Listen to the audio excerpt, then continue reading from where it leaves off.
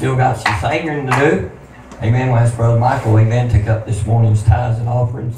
Amen. You give what God lays on your heart. He will bless you. Whatever you give, it's a nickel, dime, a penny, a quarter, or just a dollar, He'll bless it. I'm going to tell you, He'll multiply it. Amen. And He'll wake you up in the morning. That'd be a blessing. Amen. He'll wake your husband up in the morning or your wife up. That's a blessing. A lot of people say, well, I ain't got a check. And can I tell you something? God don't work like that. Them preachers will lie to you and tell you you give $1,000 and you'll get a $50,000 check in 3 days in the mail. It don't happen. They got people in the crowd that acts like they have received that money. God's fixing to run and reveal that. Amen. He's fixing to go into them houses and He's fixing to shake them. Did you know that's what they were doing when Jesus went into the temple?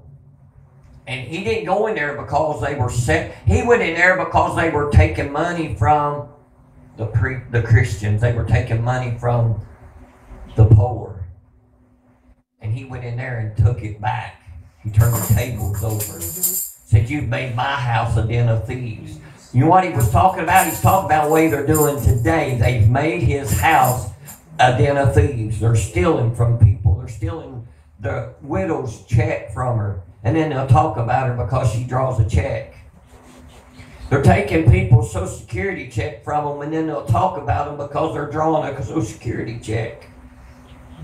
They'll take their grocery money away from them because then they'll talk about them because some of them are drawing food stamps. Amen. That ain't the way God does. If you read the Bible, amen, they had it back in the Bible. That's why He said, bring your tithes and offerings to the storehouse. See, back then they brought their produce, and the produce was distributed among the widows, the needy, and the poor. That was like food stamps back then. Amen. It was like like what we got, like a Habitat for Humanity. What's that other place we got? The Community Action. They had stuff like that in the Bible because, see, they had to help the needy, the poor, and the widows.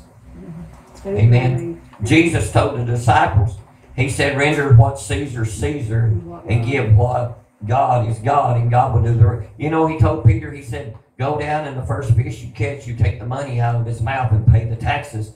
And what's left, you bring it to the disciples and you lay it down at their feet, and they'll distribute it among the needy, the widow, and the poor. Amen. That's what Jesus said. Jesus didn't want to, He fed 5,000 people. He didn't want to see them go hungry. Amen. He was like a food bank. Thank you, Holy Ghost. He was just like a food bank. Amen. He fed them. Took 5 little fishes and 2 loaves of bread and fed 5,000 people.